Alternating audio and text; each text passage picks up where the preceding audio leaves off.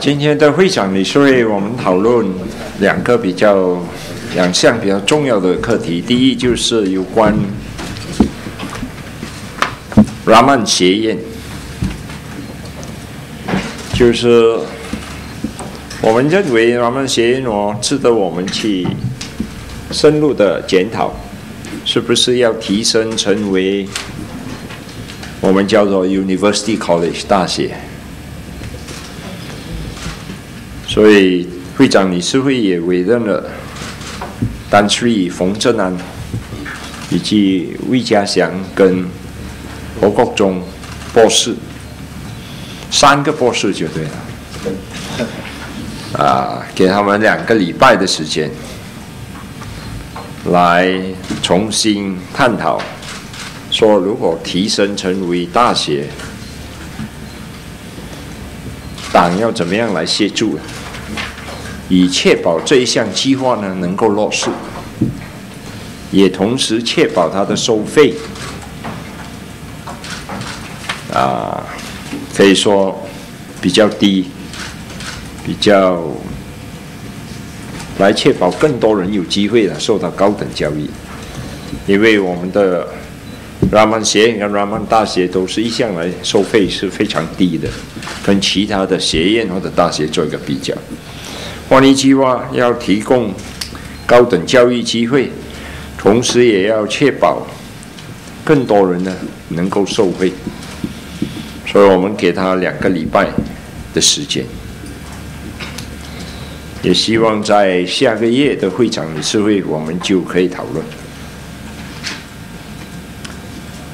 第二呢，就是今天我们也有讨论有关这我国总共有78间的改制中学，就是改制中学也面对了种种的问题。有关华小呢，有一些课题我们也逐步的解决了，所以我们认为今天我们要把整个党的精力集中在怎么样来协助改制中学，因为这个是属于教育部的管辖，我们也委任了魏家祥博士来担任这个小组，也同时给他2个礼拜的时间，来收集一些资料，关于这些过民型的中学所面对的问题，包括拨款、发展、母语的课程。除此之外，刚才我们也有做出决定，说任何一个人在媒体宣布他退党，我们就把它当作正式退党。因为我们的问题就是很多人在媒体得到很多宣传，就是他宣布他退党，但是从来没有写信给我们。信给他的时候，他还正式回答说他还是党员，这个是对我们很不公平。我们马华工会是支持当天国政最高理事会的会议接受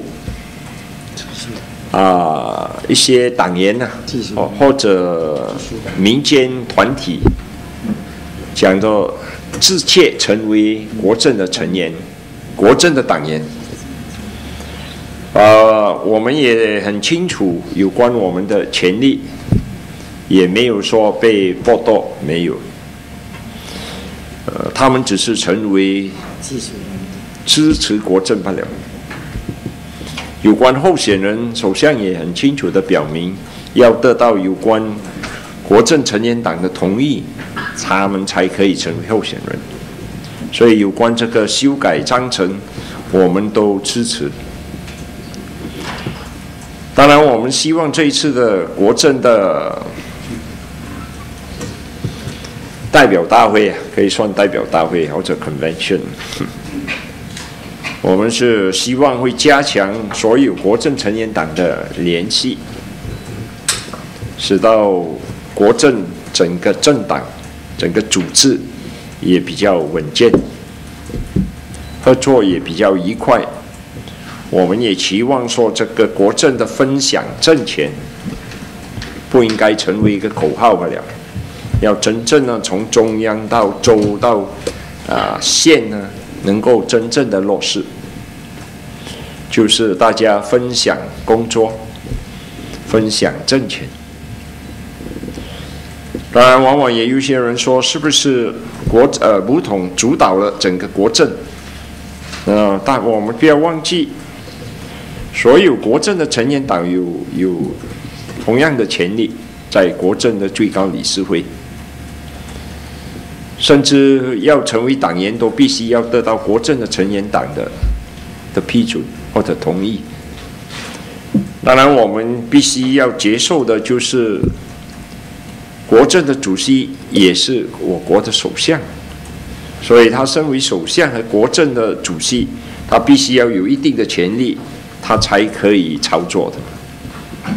如果在任何一个这样大的组织没有人有最后的决定呢，那么我们坐下来讨论爽不了，没有人做决定。所以，但是这个不并表示说我们整个国政都是由武统来主导的，甚至在马华的代表大会，我们也公开的说，有一些课题马华会发出不同的声音。但是这个并不表示我们不尊重首相，或者我们没有国政的精神，不是。我们只是来反映人民的意愿，这样的。今天我们讨论了一个马华医药基金的指南过后呢，会长理事会也接纳这个建议，我们将会把这个申请表格跟一个马华医药基金的指南，放在网上，任何人有需要这个基金的协助呢，能够上网，这个拿这个表格，那么向马华中央申请，还可以交到我们各州联委会，或者通过各区会来把这个表格交到中央。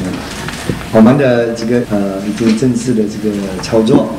那么我们将会在12月13号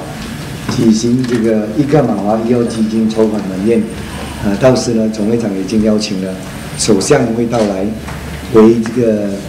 一个马华医药基金筹款晚宴主持开幕。所以这个是一个盛大的筹款晚宴，我们希望能够筹到达到我们的目标。各州联委会希望也能够全国全面响应，在全国主办这个筹款的晚宴。我相信今后呢，过了这个后，会有很多各州呢都会办这一个马华基金的筹款晚宴，以便能够为这个一个马华基金筹更多的款项，帮助更多的这个需要医药费的这个穷人。